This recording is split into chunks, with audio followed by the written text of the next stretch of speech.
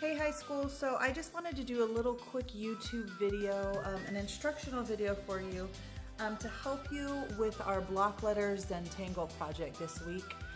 Some of you might want to know how to do a block letter. So I'm going to just give you guys a quick tutorial on how to do that with your letter. And then if you have any more questions, make sure you guys either message me in Google Classroom or email me, and that way I can get back to you. Okay, so I am going to show you guys how to do a block letter with the letter K. Say your first name was Kathy and it started with a K. Remember, we're using our first initial of our first name. We are going to start by just drawing out the letter. So I'm just drawing a K. Okay, nothing fancy about that. That is not a block letter. That just gives us the bones of our drawing, the inside of our drawing, and we're gonna work around it. Now make sure you keep this letter, whatever yours is, if it's an E or a P, make sure you guys keep it not too dark because we wanna be able to erase these lines once we get the block letter. So now what we're gonna do is this, on the top, basically to make this block letter, guys, we wanna keep the same distance from these lines, and we're outlining the letter that we drew, okay? So this is the top and this will be the bottom of our K, all right? Now we're gonna outline and we're gonna come straight down. Now the distance from here to here, you wanna keep as we trace this line. So it's not gonna be exact, and if you need to erase, go ahead and just go up and erase any mark that needs to be fixed. If you need to make it a little longer, you can do that as well. You're gonna kind of tweak it as we go. So then we're gonna come here and we're gonna go up, okay? Now we're gonna bring this line right along down here. Now another thing you can do is if you feel like you can't draw a straight line, that's perfectly okay. Go ahead and grab a straight edge. I'm gonna make that line a little bit smaller. Take a straight edge and go ahead and use that straight edge. Now, here, I'm gonna only bring this part of the K right about here because the thickness down here, you want it to be about the same as there. So let's go ahead and just align this up,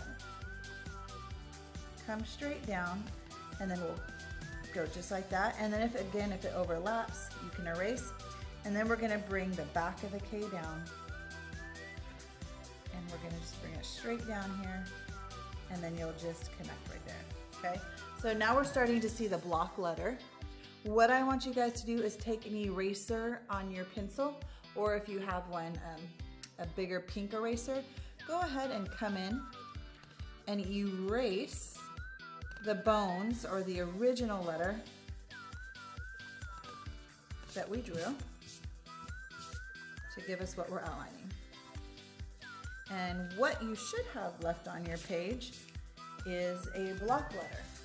Okay, now my next directions, I'm just gonna add this in there. My next directions on your assignment were to divide your block letter up with lines on the inside. And I believe I said a minimum of 5 lines. So just let me show you how that looks, guys. We're gonna go from the spine to here. Now, you guys can place these absolutely anywhere, okay? It doesn't have to be just like mine. They can crisscross. I'm gonna bring this here. So there's 2 lines there. I'm gonna bring one from here to this corner here. Again, your lines would not have to be exactly like mine, so that's 1, 2, 3 lines. Let's do one down in this area. That's 4 lines, and then let's do one up in this area.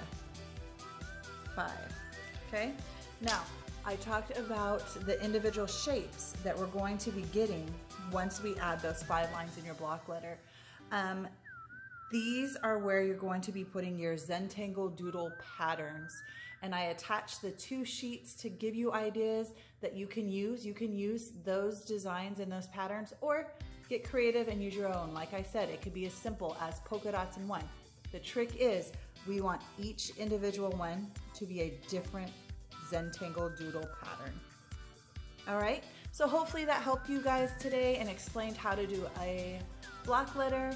And again, guys, give me an email or a text and let me know if this makes sense or if you need more help, and I will walk you through it the best that I can. I hope you guys have an amazing Monday, and I can't wait to get on the Zoom call with you guys on Friday. Have a great day, guys. Bye-bye.